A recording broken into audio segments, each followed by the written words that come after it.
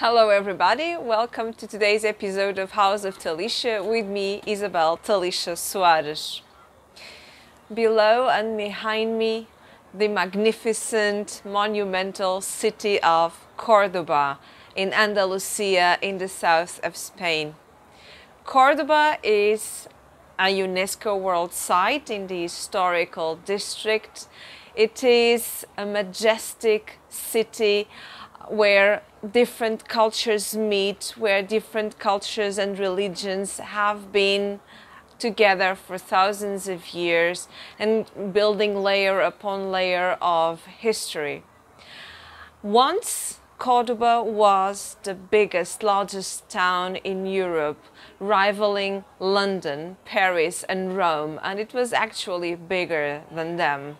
That was in the 11th century, at the times of the Emirate of Córdoba. But there was also a caliphate near Córdoba that we will also be visiting. Let me just explain that an emir is a ruler who has military and political power, and the caliph is a ruler who has military power, political power, and also religious power. And all of that can be seen here in Córdoba, whose historic district, the core of the city, is in its entirety a UNESCO World Heritage Site. So follow us to Córdoba. One of the iconic landmarks here in Córdoba is the Alcázar de los Reyes Cristianos, the Alcázar of the Christian monarchs. The Alcázar was used by Isabella and Ferdinand, the Christian monarchs, during the siege of Granada. They moved the palace, the headquarters of the monarchy, from Toledo to here in Córdoba, to be nearer Granada, which was, of course, a Muslim place, and they wanted to reconquer it back to Christendom. And so Toledo was far from here. They took quarters here in the Alcázar. The Alcázar is built upon Roman buildings, layer upon layer of occupation here. And also very interesting about the Alcázar, when you visit, you will find the statues of Ferdinand and Isabella together with Christopher Columbus, because here is where Christopher Columbus sold the idea of the monarch sponsoring his voyage to the Americas. Of course, he didn't intend to go to the Americas. He planned to go to India. The Americas was just on the way. And also inside the building you have the Arab baths from the Muslim presence prior to the Christian occupation. The Alcázar and Córdoba were taken from the Moors by Ferdinand III, called the Saint, in 1236. So if you see, there is this cauldron of history and opportunity of civilizations meeting in one given place. If you're local and you want to get married, you can go to the city hall, ask for using the castle for free, and you can get married inside.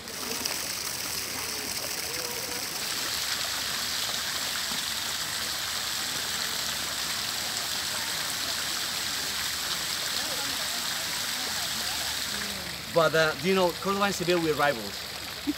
We're rivals, and they won the battle because finally they shoot in the Alcázar in Seville. Anyway, in the park season, you can see the Roman bridge here in Córdoba. Name it has black water. Oh, okay. Black water river. I have never seen the TV series, so I don't know what I'm talking about. You don't know what you're missing, man. Really. Kings, Isabella, Ferdinand, and in front of the Christopher Columbus. This culture is completely new. It was just amazing. We only found this column in the 50s when they opened this gate. They made them the gates bigger, and they found the column by accident.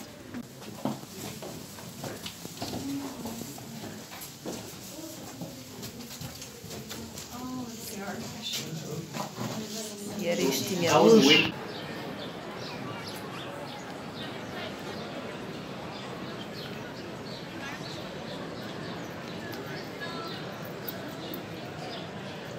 mosque at Córdoba is the city's most iconic monument. It is a cathedral and a mosque all at once.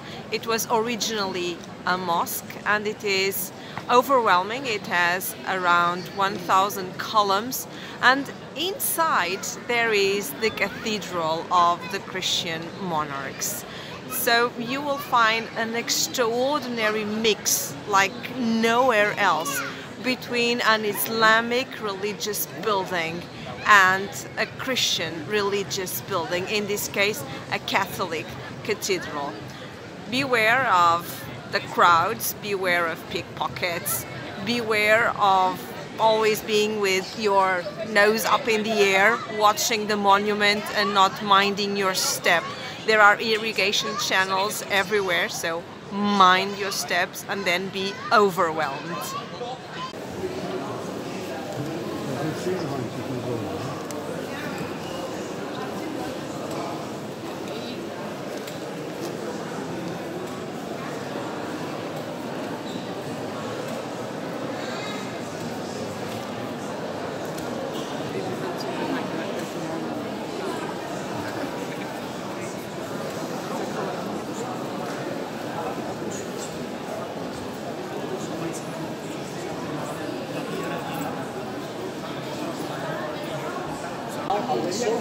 The dimensions of this building and the template. You ready?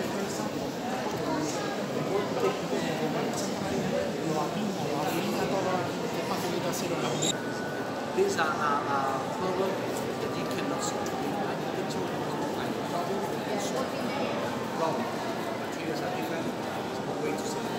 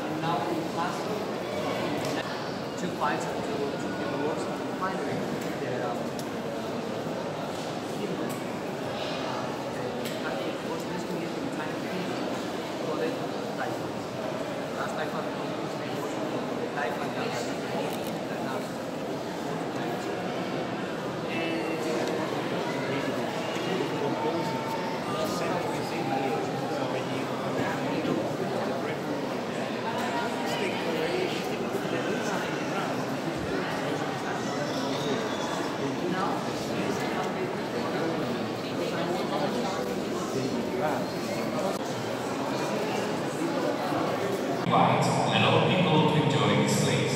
Thank you.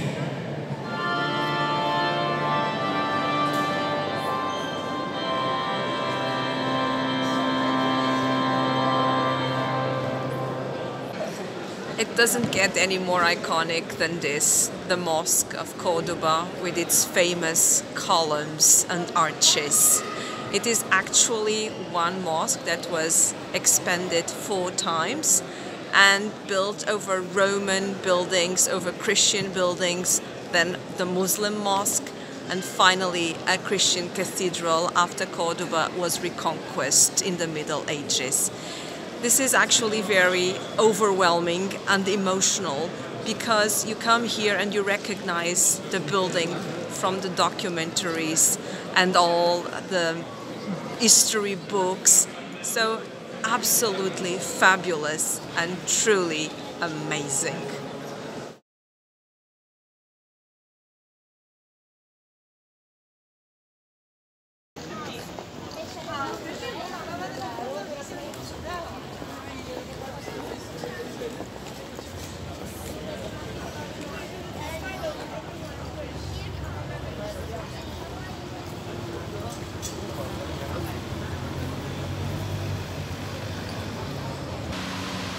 Just outside the Mosque of Córdoba, you have the Roman bridge, which was used by cars and buses and all vehicles up until 1980 something, 86 I believe.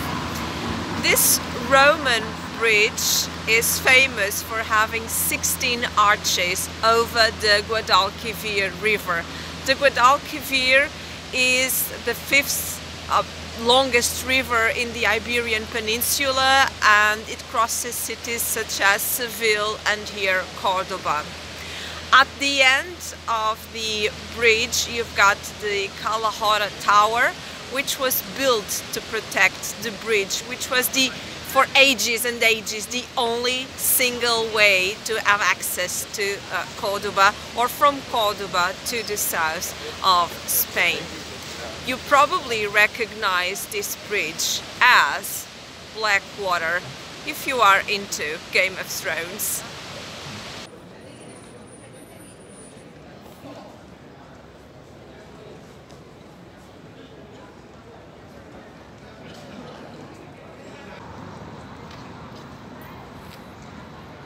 All the city center, the historical district of Córdoba, is UNESCO World Heritage Site. It's not just a mosque, it's not just a Roman bridge, it's not just the towers, the synagogue, it's not just the Jewish quarter, everything. And actually the historic district of Córdoba is one of the largest UNESCO sites.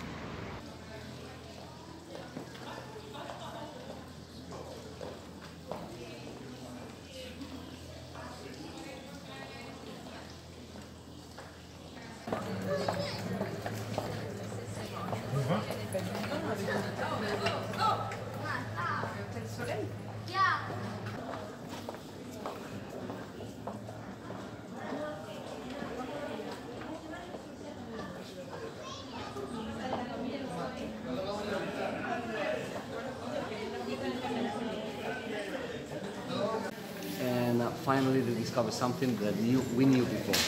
The original synagogue was bigger than the one we can see nowadays.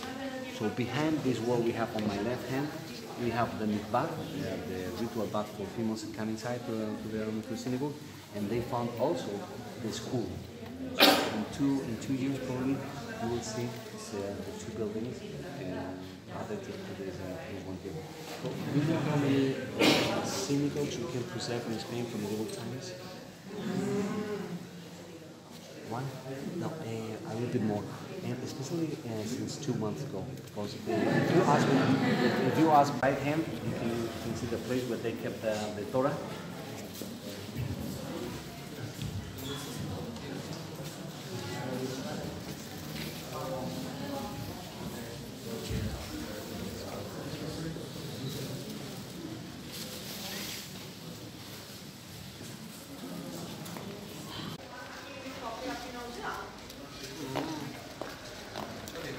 We are in the Jewish quarter of Córdoba.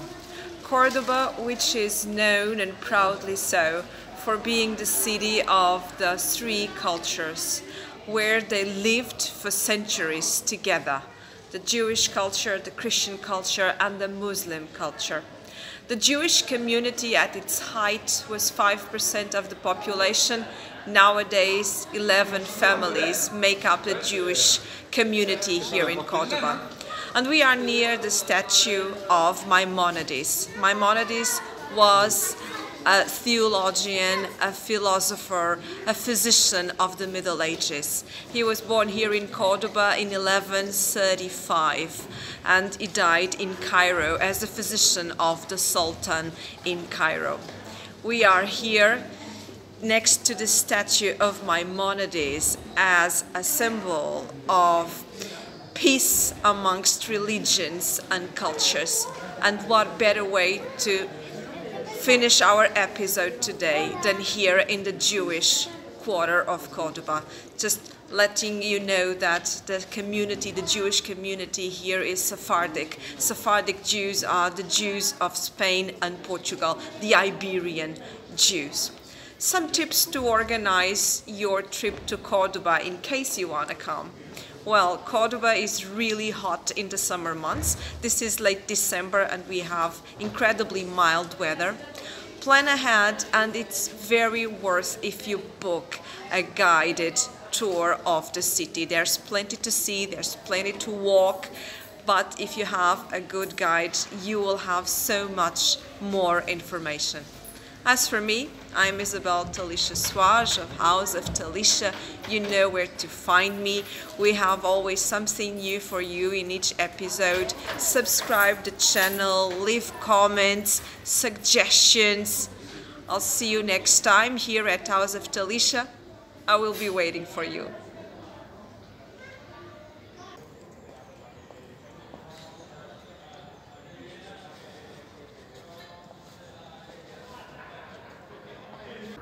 All over Andalusia you will find beautiful orange trees. Orange trees, if you know your Attenborough documentaries, are not native to Europe and the Mediterranean. They are native to China, so they were imported from China early on. But the orange trees that you see all over Andalusia, in cities like Seville, here in Córdoba, in Granada, they are not sweet oranges, they are bitter oranges. And what is that bitter orange? Well, this is a leaf of an orange tree. And you know if it is a bitter orange tree if it has a double leaf like that. And you use bitter oranges to do marmalade. So that's it. These oranges are used here mostly for decorative purposes, and because when they are in bloom they release a wonderful scent, a wonderful perfume. Otherwise they will be exported to Britain for marmalade. So next time you delight in toast with marmalade, remember the bitter oranges, which are actually called Seville oranges.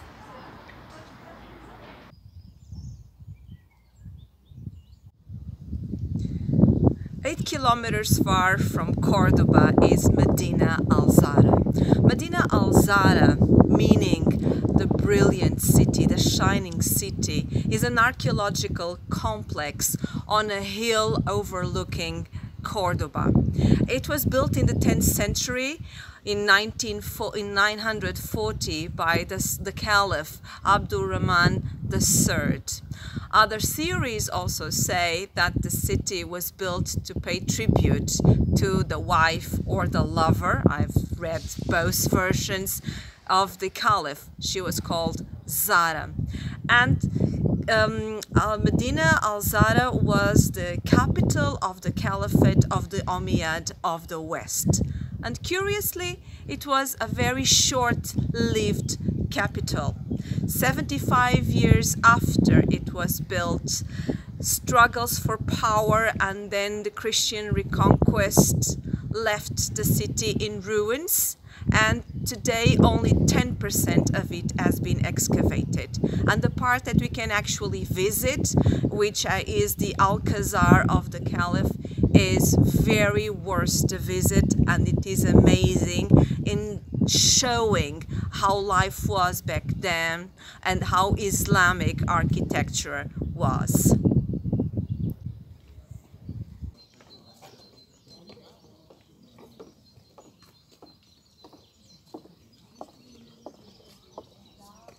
This is the official parts of the palace. This is for administrative purposes, and it was designed to show the power of the Caliph, to impress visitors and diplomats that came to the city.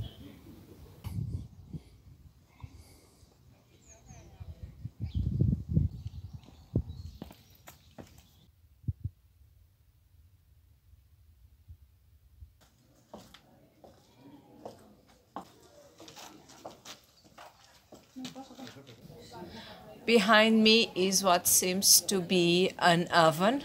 We don't know because there are no signs indicating what it is. There are some signs at the beginning, at the entrance of this complex, but on the whole, this city, these remnants, these ruins remind us a little bit of Pompeii. And talking about Pompeii, we talk about the Romans.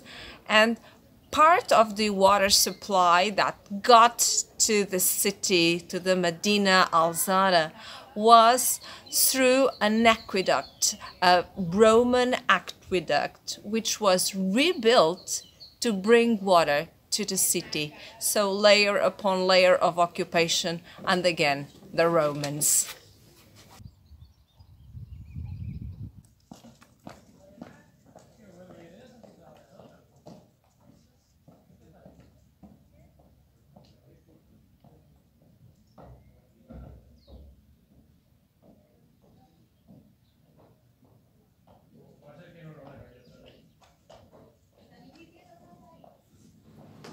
Vai lá com o dedo.